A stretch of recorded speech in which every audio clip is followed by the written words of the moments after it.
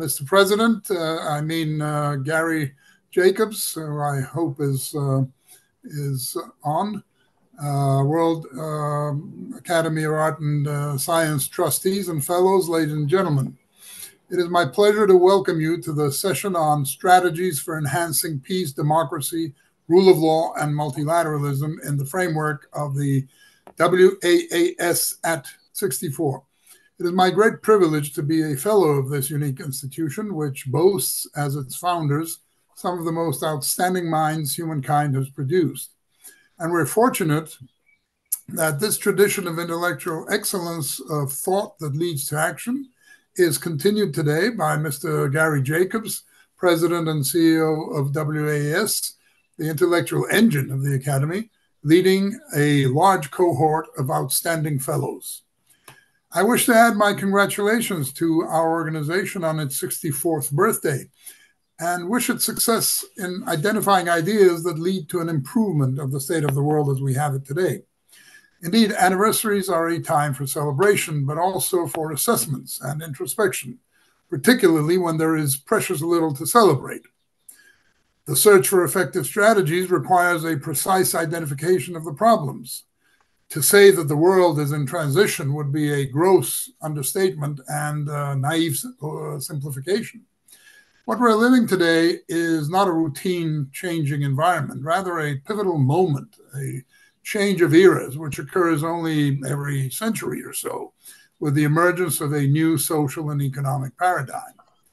In historic terms, its beginning can formally be dated with precision, the end of the Cold War.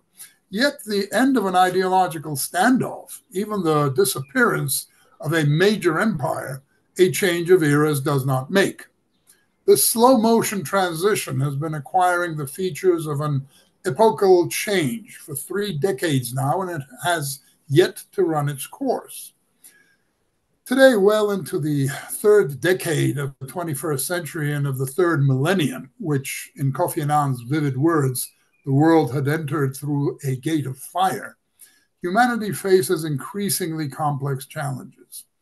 The return of war as a tool of choice, if not of first resort, armed conflicts threatening millions, the dismantling of disarmament commitments, a climate crisis wreaking havoc around the world, dire poverty in large parts of the world, refugee flows at record levels, rampant inequality both among and within countries, sky-high debt, threats to the rule of law, attacks on the media and civil society, growth in nationalist and isolationist politics of fear and resentment, the game-changing role of artificial intelligence and its potentially sinister side, the burgeoning role of technology and social media in international affairs, and an absolutely abysmal state of relations among the world's most powerful countries.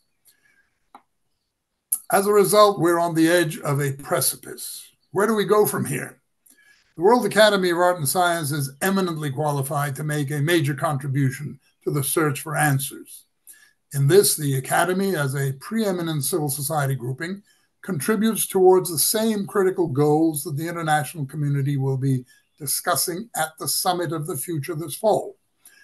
This summit, in addition to its other objectives, is the UN Secretary General's valiant attempt to mobilize the will of the member states of the organization and to help jumpstart the one sine qua non condition for progress towards these goals, a change of mindset on the part of the member states towards multilateralism. These forced and unforced errors have brought our world today to a situation where the world, in the words of the Secretary General, is broken, and we collectively aim to contribute to its fixing. To this end, the Academy has organized this unique conference that will stretch over several days and involve some of the brightest minds of our time in search of solutions. As part of this effort, we have an outstanding panel today that is sure to make a significant contribution. And it is my daunting task and great privilege to introduce the speakers of this session and moderate the segment. Let me invite them to speak and briefly present them in the order they are listed in the program. They all have bios that are too rich to be presented in full here, so I will only be giving a thumbnail sketch for each. I'd like to start with Dr. Augusto LOPEZ-CLAROS, Executive Director and Chair, Global Governance Forum, who is an international economist with over 30 years of experience in international organizations, including most recently at the World Bank and before that at the International Monetary Fund, both in Washington, D.C. Dr. LOPEZ-CLAROS has written and lectured extensively on a wide range of topics in this field. He has a degree in mathematical statistics from Cambridge University in England and a PhD in economics from Duke University in the United States. And I wish to ask him to lead off the discussion. Dr. LOPEZ-CLAROS, please. Thank you very much, David, for your very nice introductory remarks and also for your kind introduction. I wanted very much to congratulate the organizers, and I especially like the focus that this event is going to put on solutions and strategies. And I would like to begin by making a point that perhaps will be obvious to most people in the audience, which is that, most of the problems that we face today, climate change and its consequences, the renewal of the arms race, the unraveling of our nuclear order, the malignant uses of technologies and science, poverty and inequality, and so on. But all of these problems, do have this feature that they are global in nature and that they will only be solved in a context of much stronger levels of international cooperation. In fact, we have already noted that what has happened over the last many decades is that as the world has become more complex, and because the human institutions that we have to deal with these global problems have not adapted themselves to the pace of change, we see increasingly something that is called a governance gap, an inability of the institutions to address these global problems because of this increasing complexity. And so this has in turn generated several strands of debate. One of them, to which perhaps David already alluded to in some fashion in his introductory remarks, essentially says, that reforms at this particular moment in our history are a non-starter, that because of a very toxic geopolitical environment that we face today, we are not likely to be successful in advancing a reform agenda, that will get us to a better place. Implicit in this argument is the idea that maybe time is on our side, that we can continue to muddle through for the next several decades, in the hope that at some point either these problems will go away or they will be resolved by, some miracle. For instance, some unforeseen technological innovation that might help us to address the issue of climate change. My own view is that we need to actually be much more proactive. We need to innovate. We need to, within the existing system, there are many things that we can do which would allow us to solve or to at least go some way towards finding solutions to these problems. And we certainly need to have a deeper exploration of the foundations of our current system. What kinds of governance system do we think would be consistent, not just with our survival as a species, but also create the conditions for the full development of our capacities, and that gives opportunity to all, and that leaves no one behind. And so it is in this context that I want to share with you a few additional thoughts as to the kinds of thinking that I think would be helpful as we focus on solutions to some of these problems. The environmental risks of catastrophe are perhaps the most threatening and the least managed at the moment, despite a multiplicity of multilateral environmental agreements. As you know, the Paris Agreement of 2015 is not working. Emissions have continued to rise. The commitments that were made under that agreement were voluntary, and in any case, even if you add them up, they're not consistent with maintaining temperatures within a 1.5 to 2 degrees threshold. So it seems to me that going forward, we may have to give serious thought to the possibility of giving the United Nations the capacity to pass binding legislation to protect our planetary environmental system and the common goods it provides, with the necessary enforcement and dispute settlement mechanisms. This seems like a tall order, but nothing else seems to be working in terms of addressing, the underlying risks of climate change.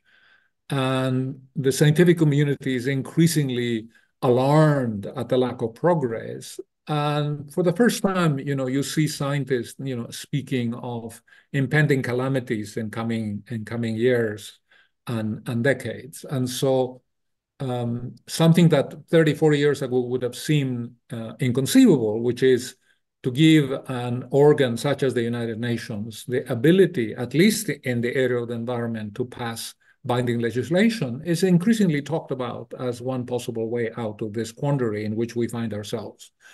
A second point has to do with, again, the UN, because it is the one institution that brings together 193 member countries, including all the most powerful players in our global geopolitics, would be to empower the UN to meaningfully advance disarmament globally when convening multilateral negotiations and agreements among member states. The Non-Proliferation Treaty has an Article 6, which actually calls for nuclear disarmament. Countries are already committed to this principle, and yet, we're going, of course, in exactly the opposite direction. Countries are building up their arsenals and expanding their nuclear weapon systems at great cost, incidentally. We are spending close to $100 billion per year doing this, which runs counter to the letter and the spirit of the Non-Proliferation Treaty. If we were to give the United Nations enhanced authority, this would be very, very helpful, to create a conducive environment for sustained progress on nuclear disarmament and reductions of proliferations and other weapon systems, especially in the context of the developments that are taking place on the artificial intelligence side. This is a very, very concerning area of work. And I am somewhat alarmed that more and more political scientists, people with sterling academic reputations, I'm thinking of people like Professor Daniel Dudney at Johns Hopkins University, are increasingly speaking of the possibility of, the actual use of nuclear weapons in a World War III kind of scenario. And the third area basically has to do with all sort of the whole space that I would broadly bring under the umbrella of economic and social development. The UN Charter recognizes economic and social development as a responsibility of the international community. But despite progress in recent decades, which is undeniable, we still have many outstanding unresolved issues. According to the World Bank, Sustainable Development Goal number 1, which is the elimination of extreme poverty, is out of reach. This is the foundation of the Sustainable Development Goals, and it is not going to happen because of COVID in the first instance, and because of the ramifications of the war in the Ukraine. The latest forecast that I have seen from the World Bank is something like 600 million extremely poor people by 2030, which is of course sad, because it represents a setback with respect to the very sustained progress that happened between 1990 and 2019.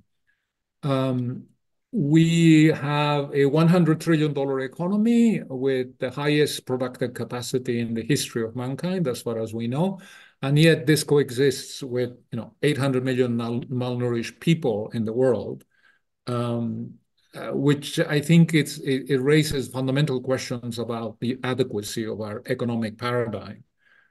Income disparities are widening. This is well known. I don't have the time because I'm coming to my time limit to share with you, all the various statistics that are often quoted in the media about, this widening income disparities and the political consequences that income inequality is beginning to have in the world. It's no longer just an economic and social problem. It's a political problem as well, and I think it's undermining the basis of democracy in many parts of the world, including in places, like the United States, that have long traditions of democratic institutions and democratic forms of governance. We have a persistent problem of massive violations of human rights.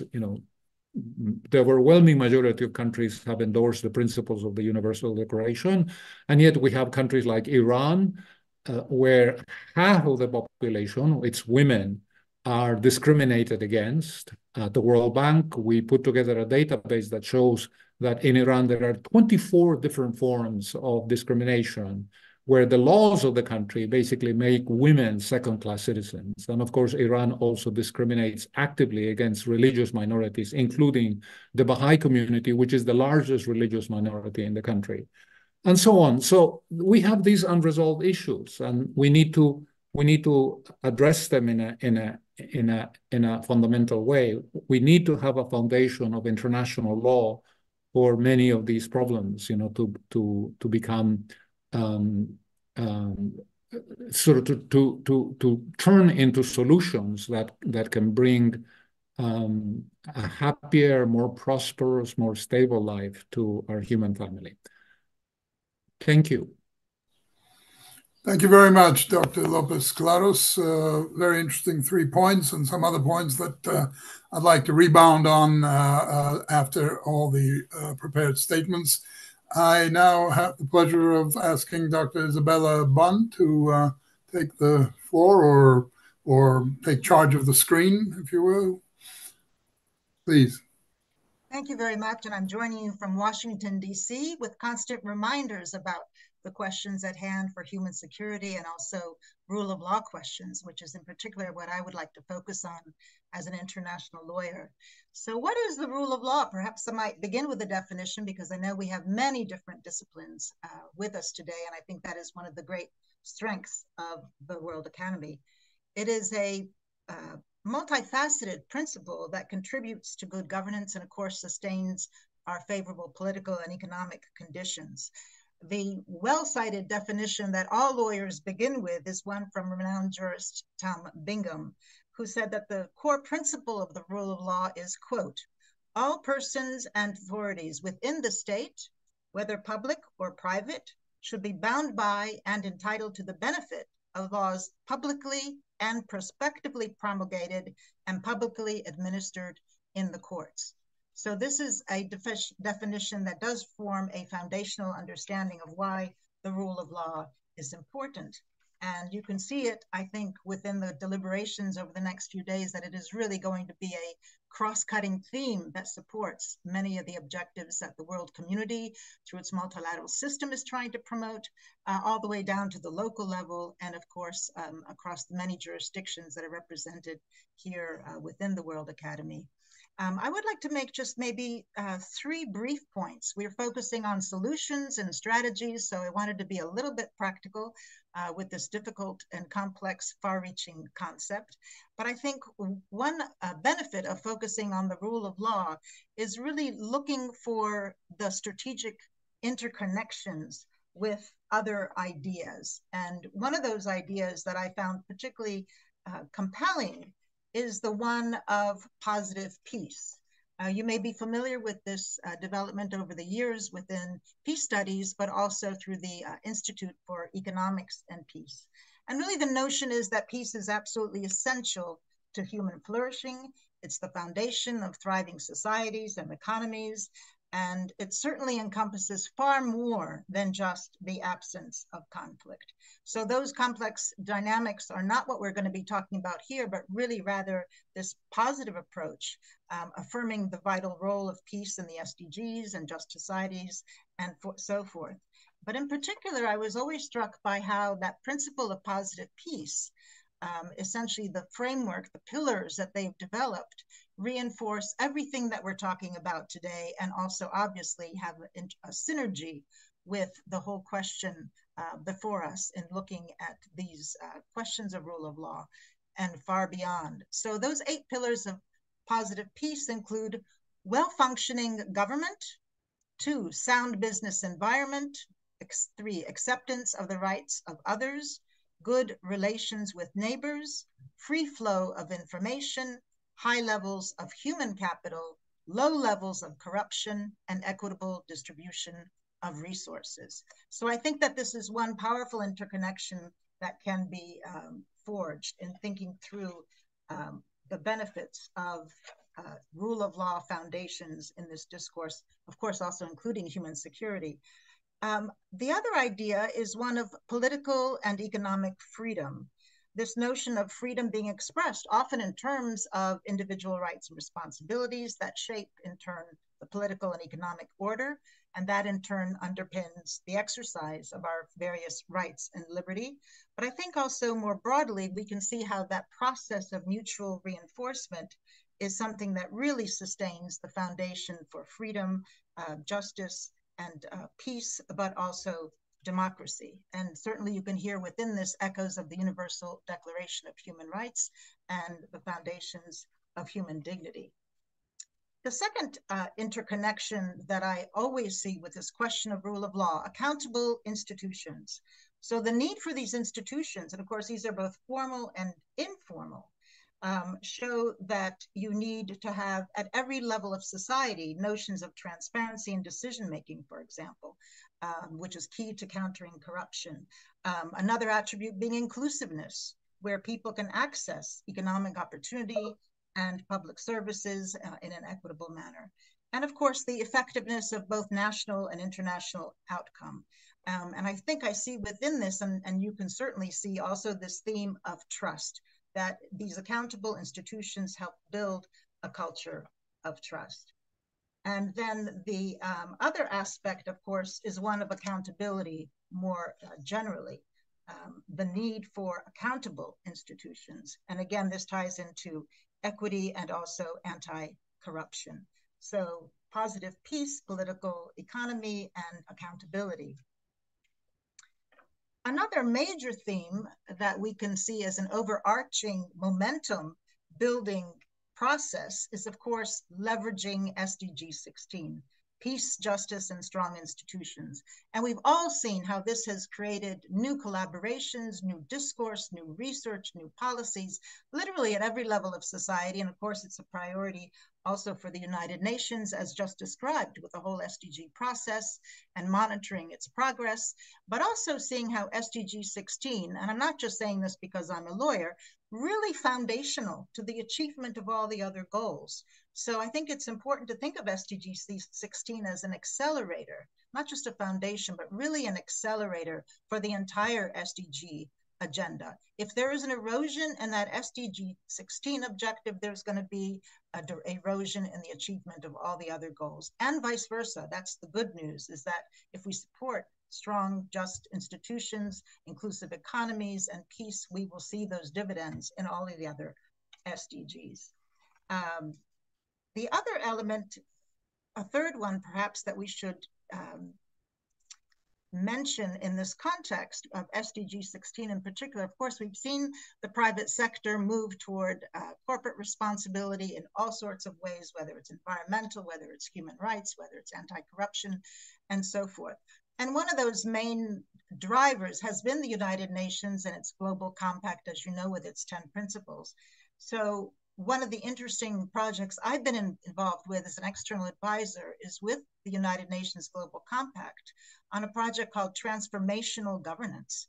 And the aim is to really invite the private sector to participate much more fully in this particular goal and look to both their internal governance practices and their external practices in the operating environments in which they have business activities, to consider also how they might strengthen those operating environments, which of course is good for civil society, it's good for the local economy, it's good for creating improved value chains, it's good for minimizing risk, So there's really a win-win situation that the operating environment is enhanced, people have more inclusive and prosperous economies, and also that the corporations themselves have a key role to play in this and a strong interest in maintaining that peace and stability, which of course is essential to everything else they want to achieve, whether that's an economic objective or a social objective. Finally, this notion of reinforcing justice. I think this is a theme that, again, is so multifaceted, and it seems like, again, it cuts through all of our conversation pieces. And you can see how that reinforcement of justice, the climate justice transition process is certainly one key element. Human rights and human security represents another aspect of justice in this context. There's also a major movement now among civil society and international institutions to focus on people-centered justice. That brings us back to the humanity that underlines the World Academy, of course, and its principles, and of course, the human security aspect. And finally, in terms of reinforcing justice, we have a whole new territory where we need to apply these questions, which is the virtual technological AI space. There are countless questions about justice being raised right now, and I think it's important for the people on this call to start thinking through in their personal lives, in their business activities, both the tremendous benefits and advantages of this process of the technologies and the new platforms, but also the enhanced risks that they can create. And it ties right back into the governance question that underlies this broader conversation that we're having today. How can AI and technology support good governance? And also we have to be wary with the AI and artificial intelligence capacity to manipulate information and use that also as a political tool and an economic tool, that we have to be very vigilant. And I think this is where we have to put the best collaborative minds together as we think about the questions that we're thinking about today, about rule of law, about SDG 16, about leveraging justice, about new forms of collaboration, new forms of research. This needs to be a priority right now that really is demanding questions, but also can provide a lot of answers. So let me just also point out one of the advantages of AI in the space of rule of law will be enhanced opportunities to both understand the rule of law dynamics and to measure their benefits and their impact. And I want to close just by also suggesting to you that the World Justice Project, that you may be familiar with, issues an annual World Justice Index and ranks entire countries by their level of rule of law performance. And what's interesting, it's interesting to see the rankings, of course. We're all attracted by lists and numbers and rankings. But there's also a mechanism, because it's all very empirically driven and technologically rigorous, there's a mechanism to understand where the weaknesses are.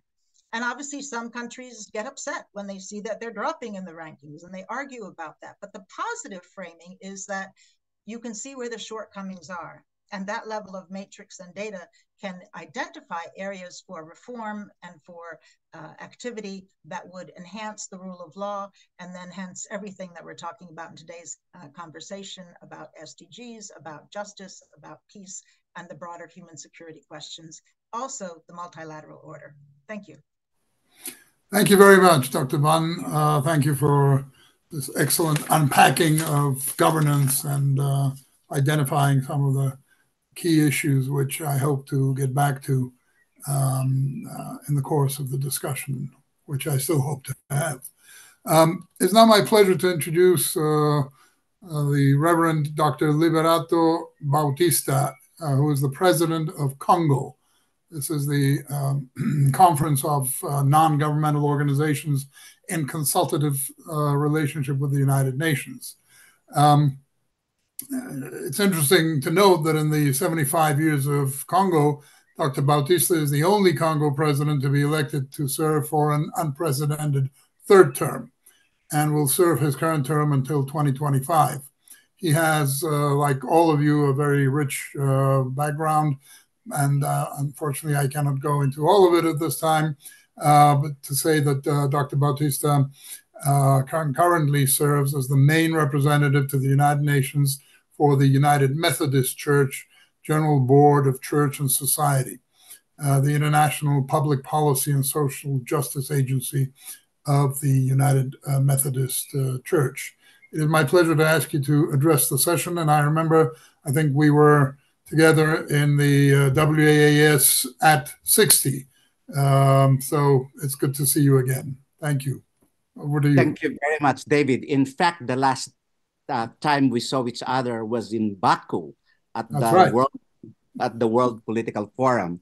Great to see many friends here on another platform that's organized by the World Academy. It's an honor. I have just returned from the 2024 United Nations Civil Society Conference, which was held in Nairobi. I thought I would see Maria Fernanda here. We were there in Nairobi. It's just less than 72 hours ago that I arrived back to the US. Congo, or the Conference of NGOs, was one of the 4 major civil society networks that coordinated the conference under the auspices of the United Nations Department of Global Communications. It had more than 2,000 registered participants, and Maria Fernanda was a moderator in one of the plenary sessions and contributor to the substantive aspects of this conference, which was conceived to support the Summit of the Future. In fact, the program was built around workshops and impact coalitions that addressed the 5 sections of the Zero Draft of the Pact for the Future. Now, I do not intend to speak too much to the Zero Draft of the Pact for the Future, as an earlier panel addressed this today. But I want to add that the robust participation of civil society in its broadest sense, NGOs, civil society organizations, and critical social movements on the ground were present in Nairobi and made possible the broad and diverse proposals to improve the outcome document of the Summit of the Future, which is called the Pact for the Future. The conference interacted with all of the 4 co-facilitators of the Summit of the Future and that of the Global Digital Compact. And Dr. Bunn's description of artificial intelligence and information communication technology is apt and fitting to be discussed in any proposal for a just, peaceable, sustainable, and inclusive future. And so I assert the importance of civil society participation in the crafting of international and intergovernmental agreements, especially on ones that are about the future, their future, if not the futures of both people and the planet. Civil society participation in Nairobi demonstrated how civil society representatives can contribute substantively to matters of local, national, regional, and global governance. I am sure you agree with when I say that civil society is elemental in the realization of peace, democracy, and the rule of law, and indeed in making multilateralism alive, not just in the texts that intergovernmental processes produce, but in deeds that we the peoples must do. At Congo, we call this civil society engagement as access to the premises and the promises of the multilateral system. Access to the substantive agenda, indeed the promises of the UN, is as important as access to the physical premises in which discussion and policy making occur. This is key to ensuring the buy-in of we the peoples to the multilateral agenda. This leads me to my second point, which Nairobi's discussions were ample about, be they at the plenary podium, at conference workshops, or impact coalition launchings, that we are in a world with acute global perils. Now, this phrase is used in the chapeau of the Zero Draft of the Pact for the Future. We are a world in acute global perils. These acute global perils are endangering the present and imperiling the future. Among them are poverty, hunger, inequality, armed conflicts, violence, displacement, terrorism, climate change, disease, and the adverse impacts of technology. Now, that listing is what the chapeau included. While the Pact for the Future acknowledges poverty as a significant barrier to achieving the SDGs, the Chapeau and other sections fail to address the substantial drain on resources to fund social safety nets to address hunger and poverty. And this will not augur well. Indeed, it will disappoint the peoples of the world, the ordinary citizens, because what matters to them with SDGs or not is the eradication of hunger and the elimination of poverty itself. And wars have been launched. Conflicts have festered precisely because hunger and poverty have lingered far too long. And the rule of law tends to be set aside in pursuit of, and by whatever means, the overcoming of poverty and of hunger. And democracy itself can be compromised and multilateralism rendered inutile, including its negotiated texts, unless the root causes of war and of undemocratic processes are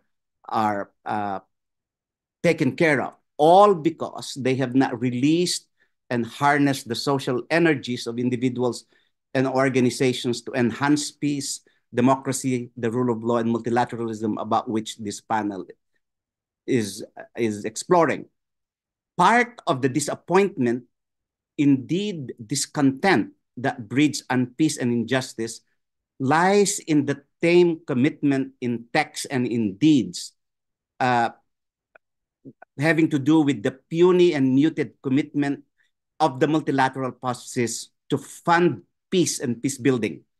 Such funding of the implements of peace prepares the fertile grounds for the practice of democracy and the flourishing of the rule of law. Here, budgets for peace building, enhancing democracy, developing norms and standards for the rule of law, and multilateralism itself are key. In Nairobi, in one of my interventions, I said budgets are moral documents. As such, they indicate the priorities of governments and multilateral institutions. We need multilateral texts that demonstrate commitment of national and global coffers, their budgets, to fund the elimination of hunger and the eradication of poverty. But herein lies the rub. While the Pact of the Future mentions the scourge of war, it shies away from addressing defense spending and the full throttle funding of wars and conflicts that are imperiling international order, giving way to the flaunting of the rule of law, indeed of international law, and undermining the UN Charter and its pillars of development, peace and security, and human rights itself. And so I asked in Nairobi, and I posed the question as well here, if the war on poverty is indeed a war, why does it not receive the same level of funding as other wars? Welfare and social justice, not warfare, was loud and clearly sounded in Nairobi. This panel, as all other venues of global governance, must hear that plea. It is a plea for the rule of law, of international law. It was civil society's way of imagining the world and a future without wars, and the reduction of their funding, including the development of new and current war implements. To this, our academy, the World Academy of Art and Science, has amply addressed the importance of turning national security into human security. The multilateral, and let me end with this, a few more sentences. The multilateral system has a vast arsenal of diplomatic tools and implements for sustainable development that can and must protect the human body from health pandemics and the body politic from social inequalities that will enhance yet again the very concern of this panel: peace, democracy, the rule of law, and multilateralism. That body politic I referred to must be inclusive, gender just, and affirmative. It must also be intentionally intergenerational, including youth and indigenous peoples whose futures and existence are at stake. This is a prerequisite for democracy, participatory democracies that is just, peaceable, and inclusive. This too is a prerequisite to our obligation to avoid imperiling the needs of the present and not compromising the ability of future generations to meet theirs. That is multilateralism's primordial task, as far as I'm concerned. Participatory democracy must be undergirded by our understanding that human rights and gender equality are co-constitutive of democracy as much as the rule of law. Multilateralism must pay attention to the lingering inequalities because of our historic past. And I quote Guterres's address in Nairobi, the historic past of slavery, colonialism, racism, and add here sexism. The roots of these inequalities have perpetuated an uneven development of economies that makes multilateralism's ambitions for sustainable development harder to accomplish. Friends, a strategy that this panel must prosper is a strategy that is life-enhancing and death-reducing. What do I mean? Jonathan Larson's Broadway musical Rent has this famous lyric, and I quote, "The opposite of war is not peace, it is creation. Creation is life-giving. Anything that diminishes and curtails creation spells death.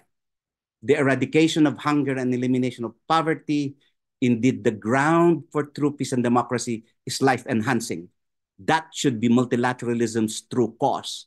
And addressing this cause must be in pursuit of reversing the surfeit of fear to favor the increase of hope in our world today." Thank you, dear friends. I end it here. Thank you very much, Liberato. Thank you. You raise a very important point about war on poverty not being funded as, among many other points, and access of civil society.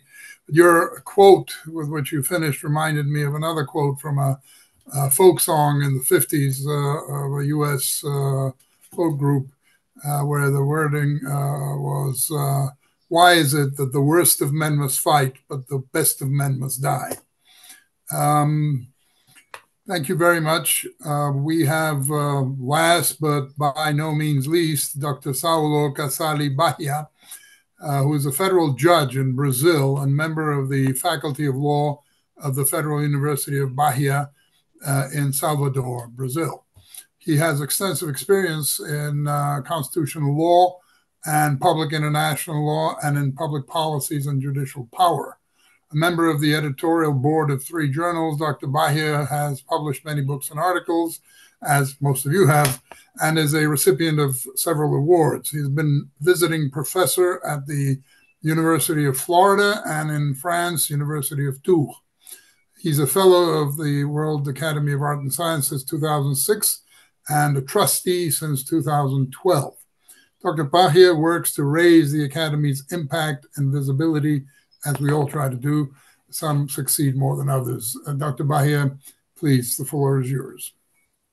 Thank you very much, Mr. David. I'm talking from Brazil, from Salvador in South America. I will try to use only 7 minutes. When I was put inside this panel to talk about democracy, peace, rule of law, multilateralism, I understood that I could deal with, bring a problem that I think that is global nowadays regarding democracy, and we can discuss some ideas about it. Let me start with my vision about the human relationship and human communication nowadays. I can say that they are mediated by social media nowadays. If you think about WhatsApp, 2 billion users in the world. If you think about WhatsApp in Brazil, 80% of the population uses WhatsApp. And WeChat in China, Chinese WeChat, 1.3 billion users, Facebook about 1 billion users. So the importance, the weight, the role of the social platforms are growing up, and the traditional media is going its power lower and lower nowadays. And at the first moment, when we arrived with this when appear the social platforms, we said yes, cyber activism. We had a lot of expectation of greater popular and citizen participation, growth of democracy. We saw the Arab Spring, the rising of the digital power, with supposed dialogical character of interaction, power to the people, intensification of communication. Castells talked about the mass auto-communication, but we are looking only at a quantitative prism, but we insisted to say about, to talk about the information super highway. We believe in virtuous results, decentralization of communication, with analogy with the Protestant Reformation. Now the citizen has power, the people has power. Cyberspace as a new agora, direct democracy.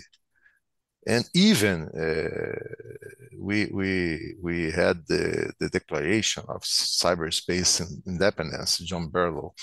Governments of the industrial world, you were giants of flesh and steel. I come from cyberspace, the new home of mine. On behalf of the future, I ask you of the past to leave us alone. You are not welcome among us. You have no sovereignty where we gather. So we are very, very ambitious with this first moment of social platforms. But in a second moment, we discovered that more access is not better information. We saw a formation of vertical communicative chains for inferences, control, and manipulation. The content production and reproduction are automated. We experience actually a fragmentation of the public sphere and debate. We, at the first moment, we didn't see, but now we can perceive that the information has imperceptible wallet path. There is a false impression of neutrality and free flow of information, but now we started to verify that there is no neutrality in this field of social media. And we verified that this heterogeneous group was transformed into smaller homogeneous groups with limited access to content. We verified bubbles, echo chambers, clusters of people with the same values, and contrary ideas are repealed, and fragmentation of opinions and polarization is generated. So we can see our age of extremism, far-right movement, territory or opportunity, and all kind of extremism, all kind of extreme nationalism, xenophobia, etc. So the disinformation, the debate and consensus, the public consensus emptying. Oxford published a report that industrialized disinformation. It's very interesting, this report. No new information is circulating, but there is a reinforcement of already known emotions. What happened with social platforms? What happened with artificial intelligence? Artificial intelligence as social platform reinforces existing standards and prejudice. Why? It creates a unilateral character of communication. The political thought becomes associative and affective. No information circulates, but emotion intensifies feelings and makes rational scrutiny disappear.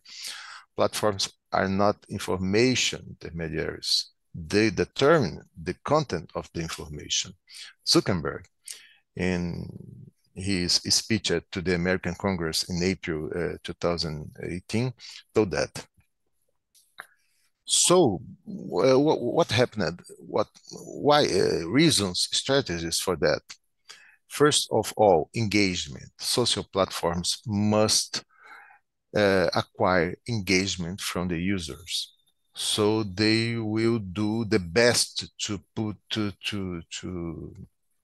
kidnap the individual, the citizen, to put him in using the platform. The algorithms are not neutral, and the content will be specific for the interest of the individual. So the profiling technique is used. The botnets creates an illusion of broad support for the idea, astroturfing. We saw that some debates are entirely artificial nowadays.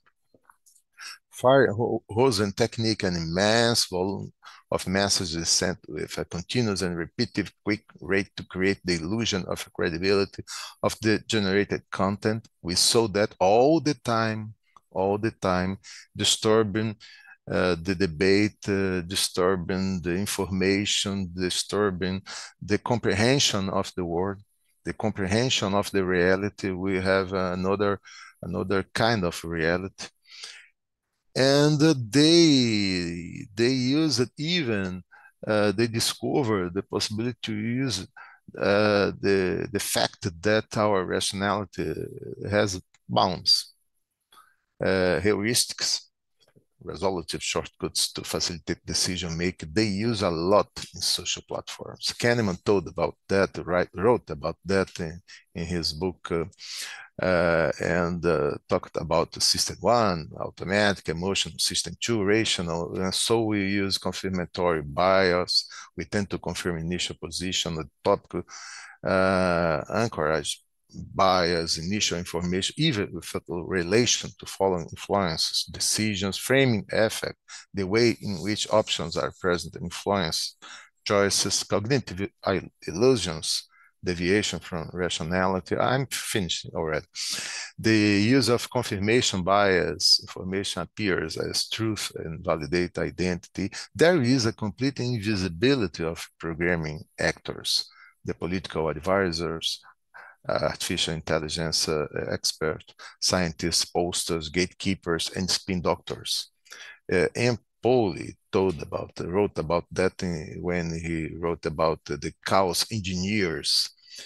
In politics, spin doctor is someone who is skilled in public relations and who advises political parties on how to present their policies and actions. Gatekeeper, we know already the meaning. And in the third moment, the solution, we need a crisis of democracy after this kind of interferences, this reality, this fact. So I believe that, strongly believe that moderation of social platforms, of social media is absolutely necessary. We need the moderation by the law, by international treaties, with the efforts from international organizations, NGOs, society. We need more transparency. We need explainable algorithms able to inspire confidence, respect for ethics, human rights, democratic values, and diversity, reliability and responsibility. In March of this year, Brazilian Supreme Court determined the complete suspension of the operation of Telegram in Brazil until the messaging application complied with court decisions. And there was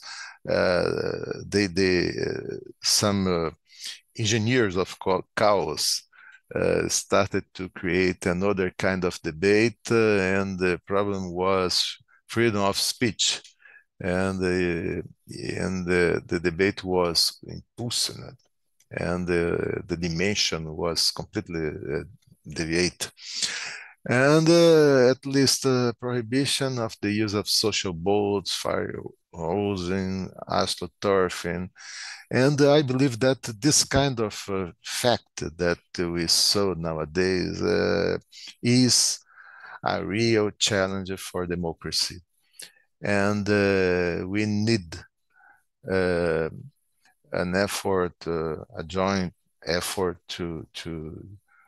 from United Nations, from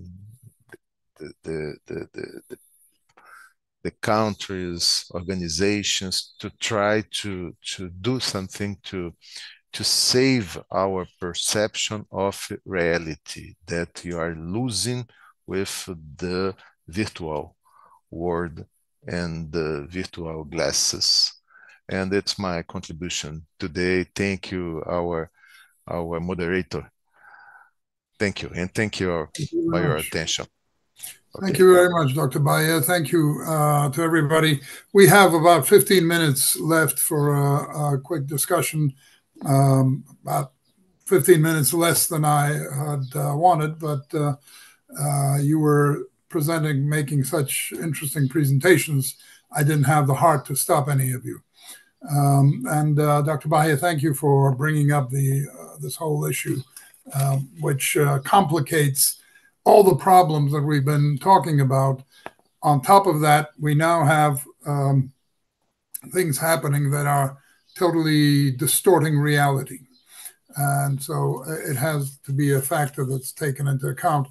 Let me get back to something that Dr. LOPEZ-CLAROS mentioned. Nothing in particular, and I'm not picking on you or on something you said. I just want to rebound on terminology. Terminology, you quite rightly said that global institutions are not able to adapt to the new global governance gap, etc. Also to empower the UN to promote disarmament. I've often argued that we need to probably, and this is what I would like to ask you to do, to drill down a little bit in those terms, we need to speak in more, I think, concrete terms, because the United Nations is many things. So when we say the United Nations has succeeded in something or has failed in something, we need to identify which United Nations we're talking about. Are we talking about the General Assembly? We're talking about the United Nations system? Are we talking about the Security Council? Are we talking about the 5 permanent members of the Security Council? The same way, with global institutions, they are inanimate objects. The global institutions are made up of representatives of member states. How would you, so we understand the problem, I think, but how would you try to take us a step forward and make or induce those who make up these global institutions that are not entities unto themselves, as the UN isn't? How do we make the member states change that? How do we make them empower disarmament, empower the UN to empower disarmament? When, as you rightly pointed out, and I did as well, disarmament has been all but tossed aside and lying, decrepit on the side of the road. How would you drill down, and what kind of specific recommendations could we come up with, our panel, on this? Thank you very much, David, for this opportunity. I would like to make 2 points. I think that one of the problems with the UN system is that, as you know, the UN Charter, which is the foundation of the global governance architecture that came out of World War II, has never been modernized. It has never been amended. It's still operating under the same kinds of principles that were adopted in 1945, and a lot of those are no longer adequate. The world has moved on. We have problems today which are a threat to our future, which are not mentioned in the UN Charter. Try to find the word environment or climate in the UN Charter of 1945, and you will not succeed, right? So one aspect of the solution has to be to begin thinking about how would we wish to modernize and update the UN Charter so that we bring the UN system, broadly defined, into the 21st century? But that, to me, is a vitally important question. And I'd just like to say that the Global Governance Forum has actually set up a group of experts, including people like María Fernández-Espinosa, Jody Williams, and Andrew Strauss, and many others, who are working on this. We issued a paper last September making the case for revising the UN Charter. And this September in New York, we hope to release a copy of what a revised UN Charter could look like, to begin a conversation around these issues. In this respect, I like to say that I very much welcome the remarks by Dr. Bautista. And I so much hope that the Pact for the Future would actually endorse the idea of calling for an Article 109 conference where we can begin to have that conversation. The UN Charter envisages the possibility of having a conversation around amending the UN Charter. It has never taken place. It's unfortunately dead letter.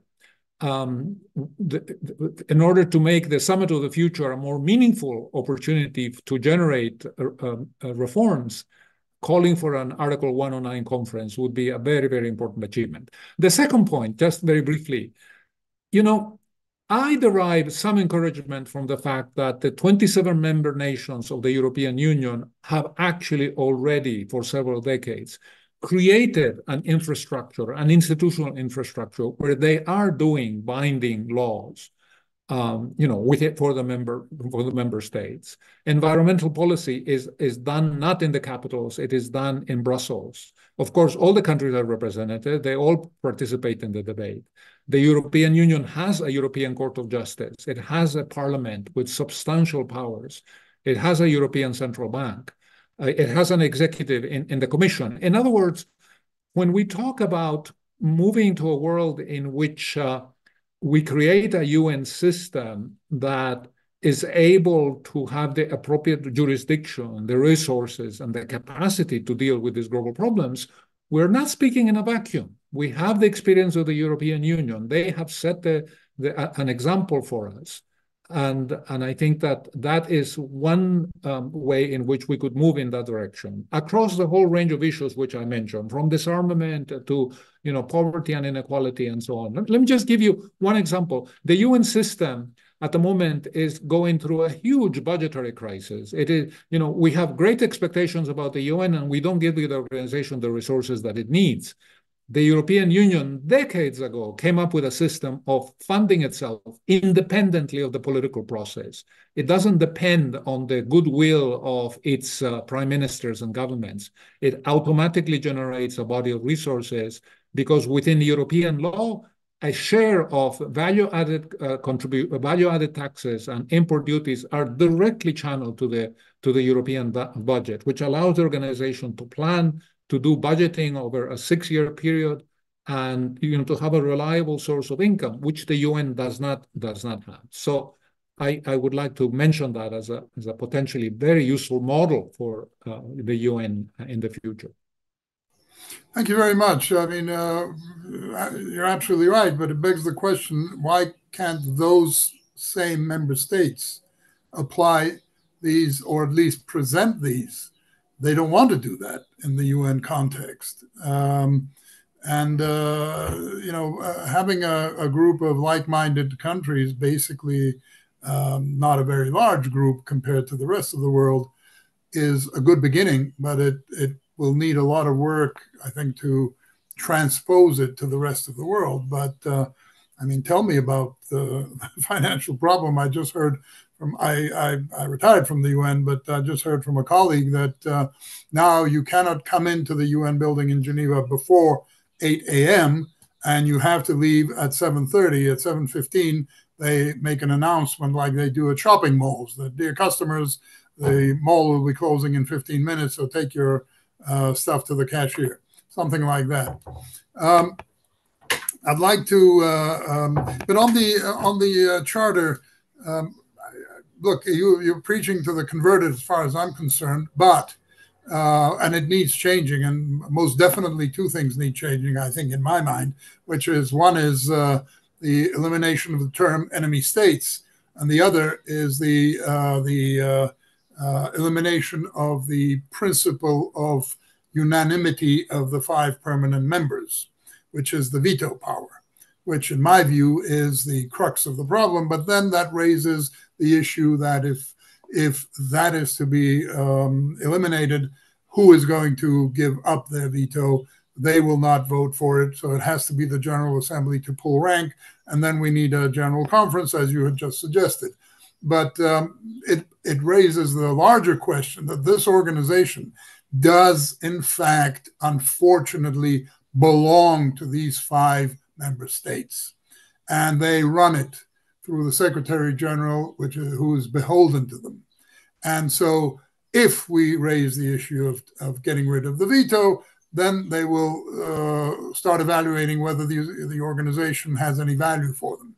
And that'll be, there goes the neighborhood. So I think that's why. And the last thing on the charter, I think I am really, really skeptical as to, as you said, what will the charter look like at the end of this process?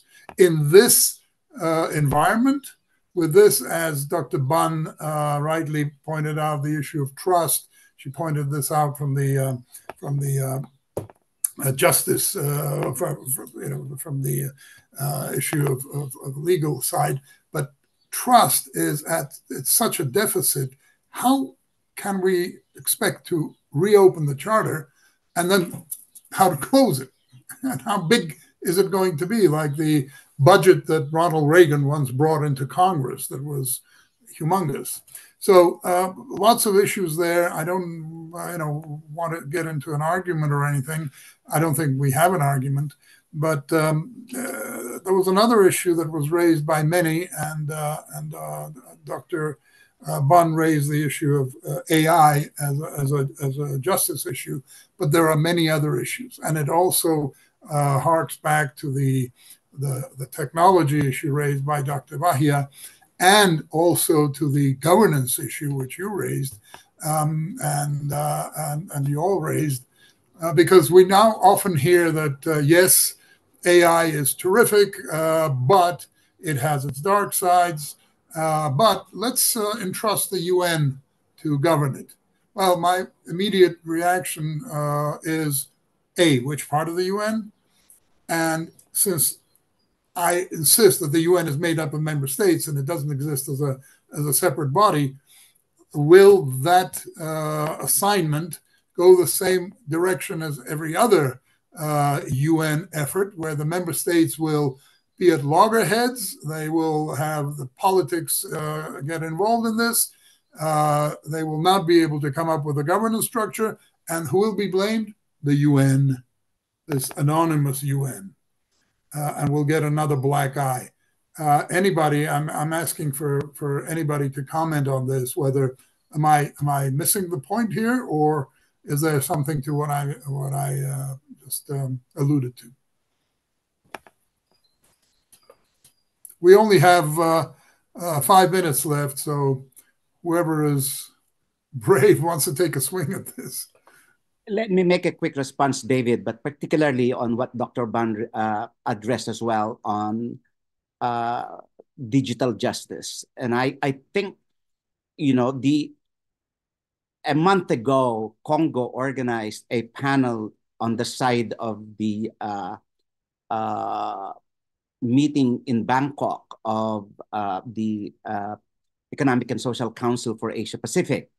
And it has to do, and the title was quite interesting. It was AI: artificial but real. And the discussion was about the fact that it is real in terms of the UN's effort to digitize knowledge, digitize current and available information, as well as digitalize knowledge. And my example to you, and that's a matter of justice, is a question raised by the indigenous communities. UNESCO is currently and aggressively digitalizing indigenous knowledge. And the indigenous elders ask, can you guarantee us in the future that we will have access to our own narratives. We don't have electricity in the reservations. We don't have laptop. We don't have access to internet. You are documenting our life and livelihoods and everything that is dear to us. Will we have in the future access to it? And I think that's, to me, is the justice issue, and the declaration on the global on a global digital compact must address that. Thank you very much, Liberato. Dr. Bahia, with regard to what you were saying, it's all rooted in technology and its many possible misuses, which we already have. Actually, speaking of previous statements, I made a statement in a conference in Istanbul last March, and I called my statement "Bracing Ourselves for AI in the Absence of Multilateralism." Please share it with us, please. Sure.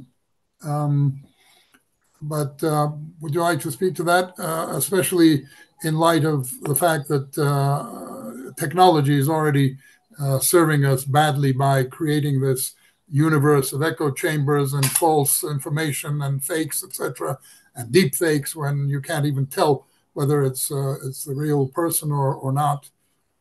How do we address this in a world where we still haven't? It's all gone now, but we never came up with a protocol to regulate the faxes, which were being sent anywhere there was a fax machine. There was no protocol. How do we brace ourselves for this? Yes, I believe that transparency is would be the rule.